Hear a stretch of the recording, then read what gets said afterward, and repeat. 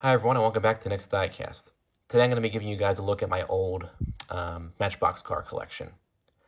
This is going to be kind of a follow-up to my old Hot Wheels car collection video that I did a while back.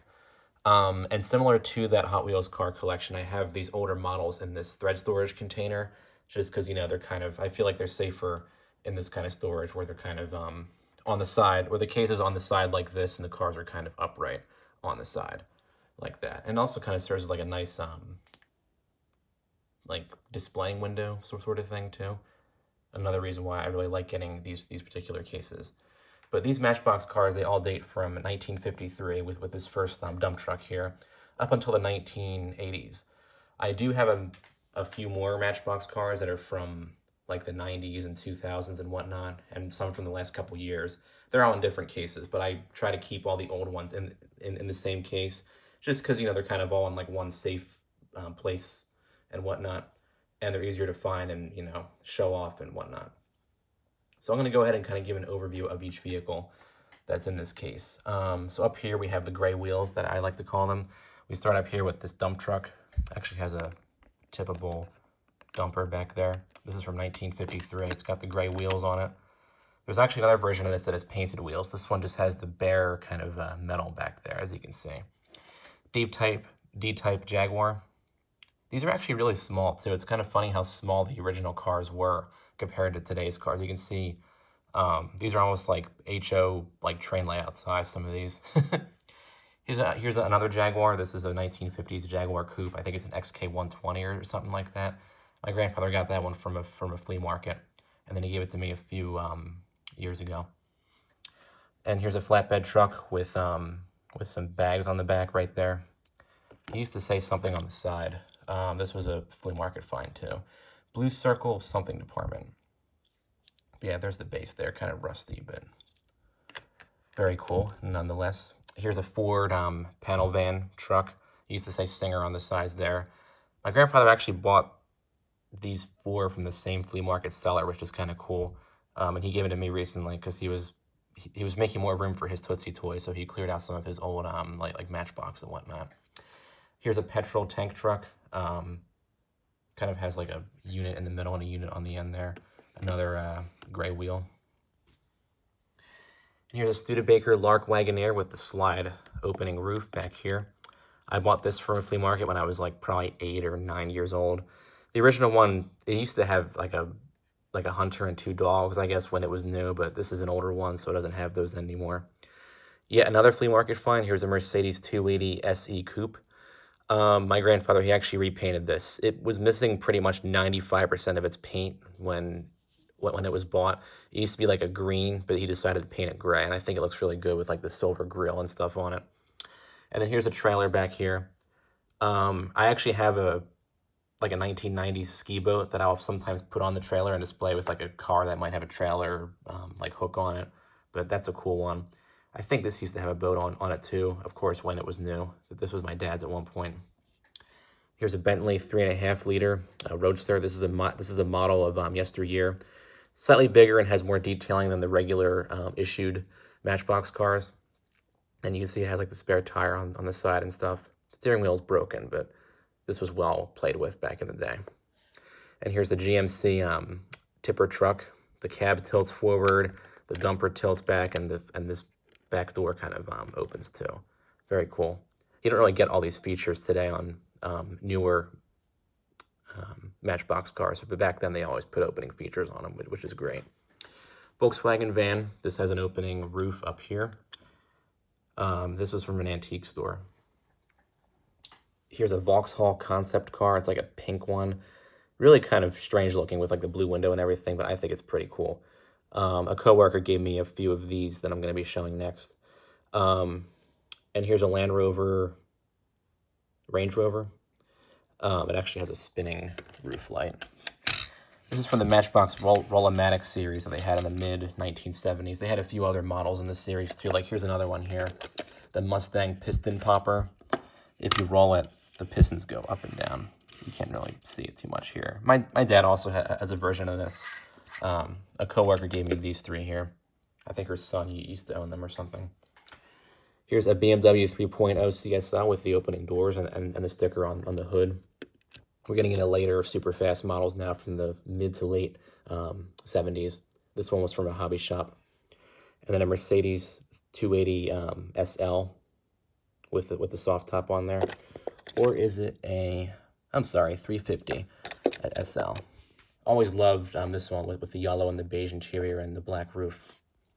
Here's a Rolls Royce Silver Shadow 2. I actually have a second version of that in silver with the red interior. I actually have the box for this one too. I'll do a separate video of my Matchbox cars that I have the original like boxes to and everything. I have those in a separate. If you looked at my model car storage video, I actually show off a few of those. But this one's red with the white interior. It belonged to my grandfather. Here's the Renault 5TL, the Le Car opening hatchback there, very cool. And my 75-cent car carrier. This has like it has like 3 kind of plastic shells of cars on there. The cars don't come off or anything, but I think this thing might slide. But I got it for 75 cents, which I think is a great deal.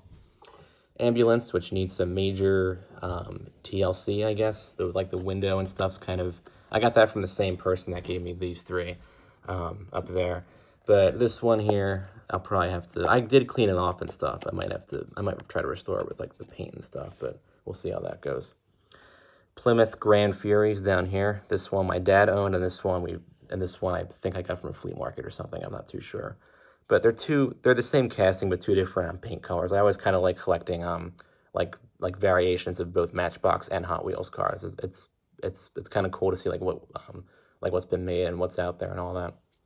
Here's a Snorkel fire engine. It's got the firefighter in the bucket up here, and this arm of course moves up and down and extends and stuff. This was actually my dad's. We're gonna go ahead and look at this side now. This side has like later 1970s into the 1980s. So we'll go ahead and look at that next.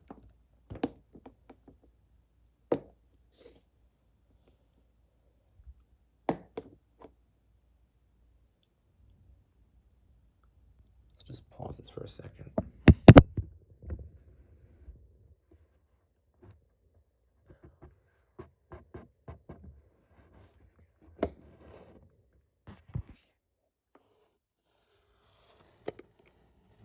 Alright, so we'll start up here. This is a Citroen SM with the Yamaha trailer back here. I got this from a garage sale. It's got opening doors on and stuff. There's actually some spare parts on the roof, as you can see here, for the bikes. And the bikes actually all come off the trailer, too. Here's a Porsche 911 Turbo Rally with the opening doors and the Rally decals. Very, very cool. My dad actually owned that one. 62 Corvette. It's got the blue flame tampos on it and everything. Then a Corvette T-top, as you can see right there. I always liked this one. My dad had this one, and then I had it as a little kid. Pepsi Cola truck. I actually have several versions of these Ford Model Y trucks. I got this version. I got a pink Raisin Brand version. I got a yellow version that has a Matchbox Tampo on the side, and a Texaco version. I'll probably show those in another video as well, or on my Instagram page too. 1987 Corvette, got that from a local hobby shop. Then my dad, he actually got these 2 in a set. This is a BMW 323i Cabriolet, and then a Caravan trailer with this opening door on the side, which is kind of cool. These both came in a set in the late 80s, which is so cool. And this actually hitches on the back of the BMW. Oldsmobile Aerotech, kind of an unusual concept car. This back part opens, some engine detail there. A Ford Sierra and a Rover Sterling, both were my dad's, and I actually had as a kid. You can tell I had them as a kid because of some of the damage on them, but it's not too heavy. I might think about like touching these up a little bit. Ferrari Testarossa, also from the same hobby shop as this Corvette. And then a Ford LTD. I got a police version and a taxi version, both of which my dad owned. Kind of different. This has the roof light and this kind of thing on the side window here, and this one has the taxi symbol on the roof, of course. Cadillac Alante Roadster. This was actually my dad's as well. It's got the red interior, as you can see there. Very cool. Thunderbird Turbo Coupe. I found that, I think, at a flea market. And this Ford Escort Cabriolet. Then in this row we have the Dodge Caravan, 1984. It actually has a working door on it. As you can see here. Of course, the one hand is kind of hard. There we go. Yeah, kind of a cool touch. Then a foam truck for like an airport fire company has a hose on the roof that moves around. And then a bucket truck that has a movable bucket back here. Then in the last row, we have a Land Rover 90, kind of a rugged looking like Jeep kind of thing. And then a Jeep Cherokee, got that from a flea market. This is actually my most recent old Matchbox I got. I had to clean it up and stuff, but I think I did a good job with it. I might consider touching it up some with white paint, but I'll see. And this Baltimore Orioles Corvette, which is the same casting as this one, only it has like the roof pieces are on instead of off like this T-top version. So that pretty much wraps it up for the older Matchbox collection. Again, I'll probably showcase my other Matchbox and Hot Wheels cars in the future, along with my 1/18 scale cars and other cars too. But yeah, I hope you guys enjoyed. Feel free to comment down below with your thoughts on the collection, or if you have any of these particular castings, and let me know what you think. Thanks for watching.